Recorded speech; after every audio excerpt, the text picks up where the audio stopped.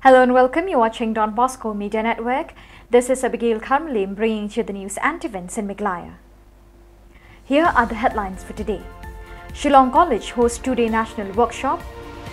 Power sector celebrates its achievement. GSU condoles on the demise of former President Alexander Marak. And absconding BJP MDC Bernard N. Marak arrested in Uttar Pradesh. And now the news in detail. Chief Minister Conrad K. Sangma attended as chief guest at the inaugural function of a two-day national workshop on July 27 and 28 on the theme Translating Vision of New Education Policy 2020 at Shillong College Auditorium Hall. Education Minister Lakmin Rimboy was also present and shared his thoughts on the occasion. The workshop was organized in collaboration with International Quality Assurance Cell to enlighten on the theme for planners and administrators in the field of education. Chief Minister in his inaugural speech reminds the audience about the main aim and purpose of the new Education Policy 2020 was to prepare children right from the young to pursue studies that build up their career and aim in life. Participants who were present at the meeting include educationists, teachers, experts in the field of education and students of the college.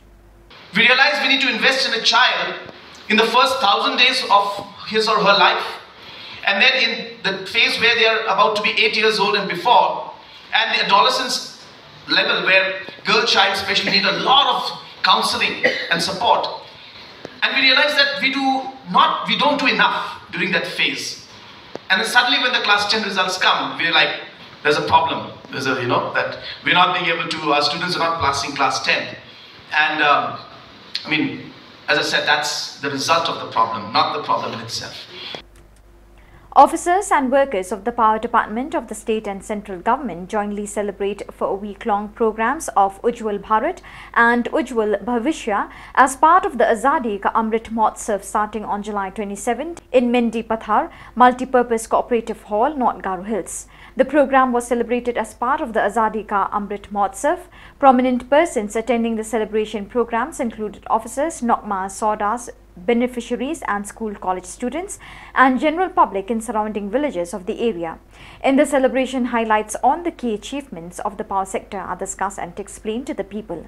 Aims and plans to provide an uninterrupted electricity supply to the villages is also informed to the audience.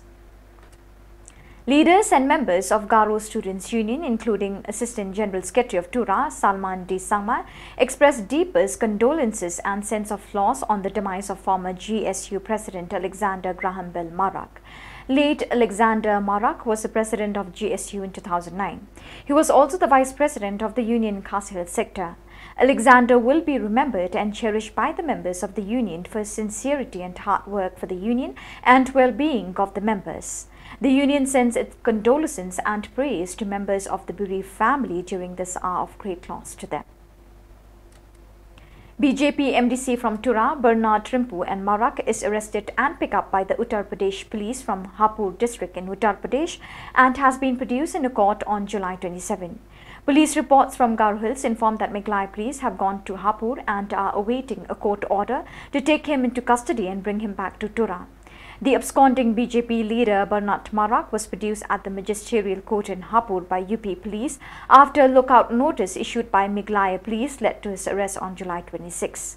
According to the Meghalaya Police Department, a special team has been dispatched to bring him back to Tura, and Meghalaya police are already on their way to arrest the BJP MDC, who is accused of running a brothel in his farmhouse, which was also used for rave parties, and of raping a minor girl in February this year.